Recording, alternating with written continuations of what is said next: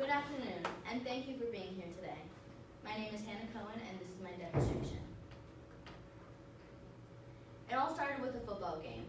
I made an on-a-whim decision to make a tube top out of an old t-shirt, and it was a hit with all of my friends. They all were asking me to make tube tops for them, and I made a crazy decision, and I created a small business selling cute tops that I made from old t-shirts. I made over $200 in revenue in just a few short months without spending a single dollar. So today I'm going to be demonstrating how you can transform an old t-shirt into a cute and trendy tube top. As Huffington Post stated, this is a great way to bring new life to old clothing and to also reduce waste. Once you have mastered this skill, you'll be able to create retail-ready tube tops for any occasion in under 15 minutes and at no cost. As Sewing for Everyone described, what you make will be uniquely yours, and you'll be able to find satisfaction in knowing that you'll be wearing something that no one else has. So today, first I will show you how to choose the right t-shirt to cut. Then I'll show you how to prepare the t-shirt for cutting and gather your materials, and finally I will show you how to cut and tie the shirt into a tube top. So first we want to choose the right shirt. So in this case, the bigger the better, so that way you have more wiggle room when you're fitting the tube top to your body. I usually suggest trying to find a size large t-shirt. So we have a pretty big one here that we're going to use. Now as for material, you want to find just a typical cotton t-shirt that usually works. But you want to remember that the thicker the material, the sturdier the tube top will be. And if the material is too thin, there's a possibility that when you wear it, it could be see-through. So the way that you want to test it is to place your hand on the material, and if you see your hand through the fabric, then you know that that is too thin. Now as for color and design, you want to find a color that you'll be satisfied with wearing as a tube top. And also you want to try to find a shirt that has no writing or design below the armpits. Now we need to prepare the t-shirt. So let's gather our materials.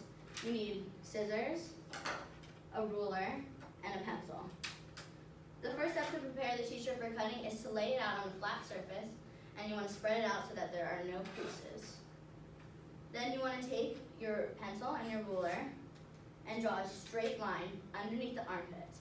And if there's writing that goes a little below the armpits, just make your line underneath where the writing ends.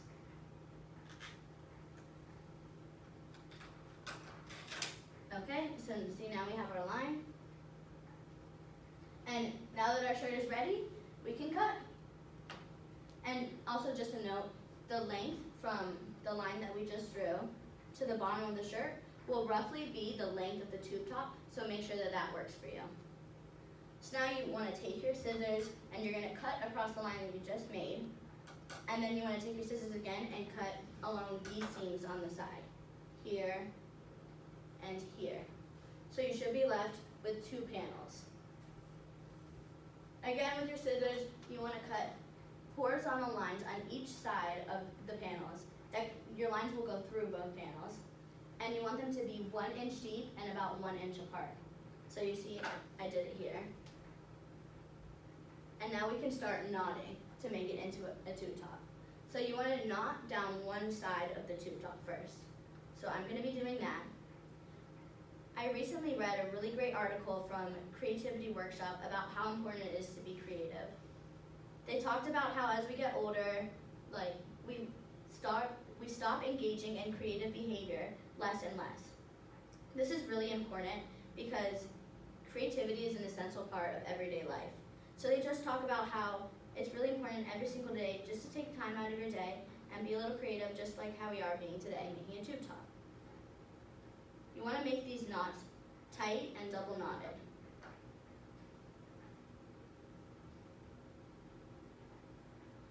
And the more knots that you do, the more uniform that it'll look on the side. All right, so now we have our knots, and you want to take the side of knots and place it underneath one of your armpits and wrap around the other side, like this. And then just to finish, you just tie around this side. Okay, so once you do that, you have a finished tube top, and what you can do, if it's too long, you can just cut a little bit off the bottom. It doesn't affect the tube top in any way. If it's too tight, just loosen the knots a little bit, and if it's too loose, cut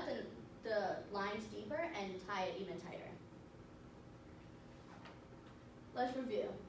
So today we learned how to choose the right t-shirt, how to prepare and gather our materials, and how to properly tie and cut the t-shirt into a tube top.